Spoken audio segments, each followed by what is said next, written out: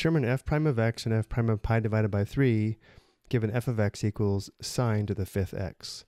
So the first thing we should do to make this easier to differentiate is to rewrite sine to the fifth x as the fifth power of sine x. In this form, we can much more easily see that the inner function is sine x, which we often refer to as u, and the outer function is the power function. So if we let u equal sine x, when applying the chain rule, we'll need to determine u prime, or du dx, which is equal to the derivative of sine x with respect to x, which is cosine x. So we can just think of f of x as the function u to the fifth, apply the power rule of differentiation with the chain rule. Looking at our notes on the right, the derivative of u to the power of n with respect to x is equal to n times u to the power of n minus 1 times u prime, which indicates that f prime of x is equal to 5 u to the fourth times u prime, but of course we want the derivative in terms of x, which gives us 5 times the fourth power of sine x times cosine x. Let's go ahead and rewrite this as f prime of x equals 5 cosine x times sine to the fourth x. So this is our derivative function. And now we need to determine f prime of pi divided by 3, or f prime of 1/3 pi radians.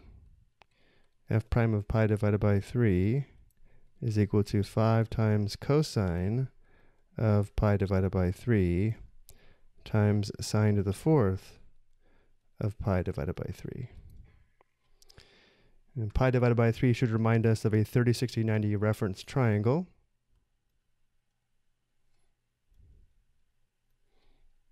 Where we can label the short leg 1, the hypotenuse 2, and the longer leg square root 3. Pi divided by 3 is this angle here. Cosine pi divided by 3 is equal to the ratio of the adjacent side to the hypotenuse, which is 1/2, which gives us 5 times 1/2 times, and now we need to find the sine of pi divided by 3, which is equal to the ratio of the opposite side to the hypotenuse, which is square root 3 divided by 2. But because we have sine to the fourth pi divided by 3, we have the fourth power of square root 3 divided by 2. Simplifying here, we have 5 times 1/2 times the fourth power of the square root of 3 is equal to 9. And the fourth power of 2 is equal to 16.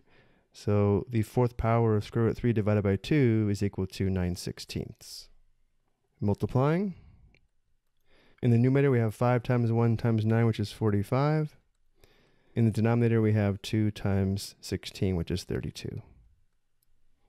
F prime of pi divided by 3 equals 45/32. I hope you found this helpful.